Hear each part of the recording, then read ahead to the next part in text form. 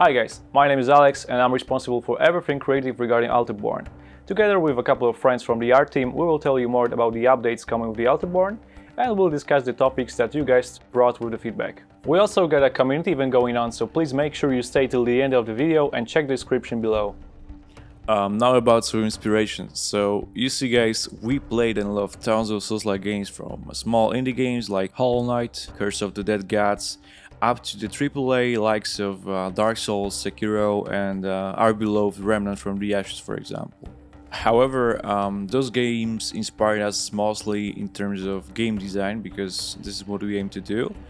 However, from the art perspective, we were looking for something else. Months ago, we started to play a bit with the art style for Alterborn. It was just the very beginning of the thing. And we created a political compass rendition that became a simple artistic compass for us, because we wanted to put a couple of games in here and actually compare them.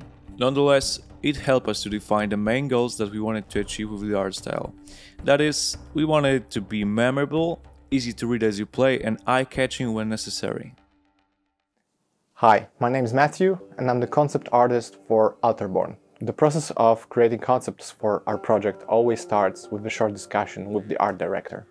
Afterwards, I start collecting references for whatever we need to create. Once I've gathered enough satisfying images, I start preparing multiple, simple but quite defined shapes that roughly fit the description of what we are searching for. Once I'm satisfied with the result, I always go for feedback. It's very important that at the different stages of drawing process, to confront the ideas, to find the best ones. After feedback, this stage of the process is closed and I can start working on defining the shapes. Regardless of what it is, I always try to make weapons, characters or terrain as believable and cohesive as possible to make them fit into a world that we are trying to create. In the end, we usually end up with at least 3 or more variations of one image. Hi, I'm Kir and I'm here to talk about 3D stuff. Generally speaking, the idea behind making 3D is to translate the 2D image, the concept art, to a 3D space, which means that the final model will not look exactly as the concept art, but it should convey the mood and idea of the concept art. Just recently I started modeling the new character by the name of Errol. He's going to be a blacksmith who can fix your equipment and tell you some stories.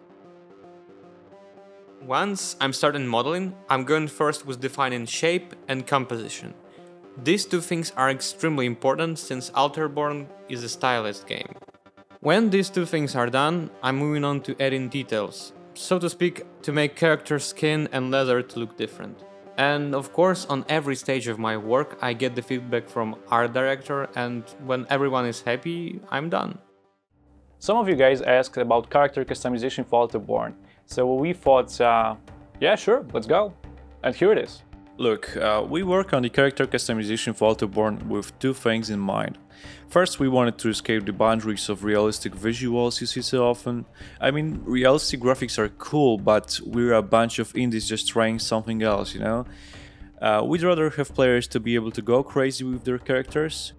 These are just little snippets, namely just work in progress, but what we're trying to achieve here is basically diversification, so everyone can associate or identify with their altered self in the game.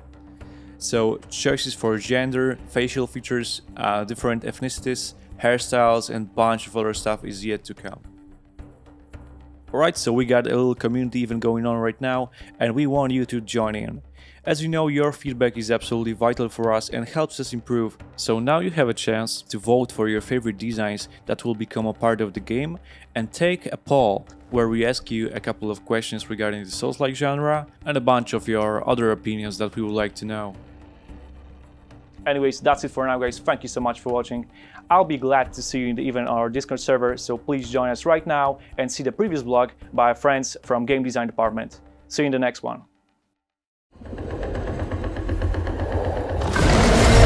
Tap into the power within. Embrace it or be consumed by it.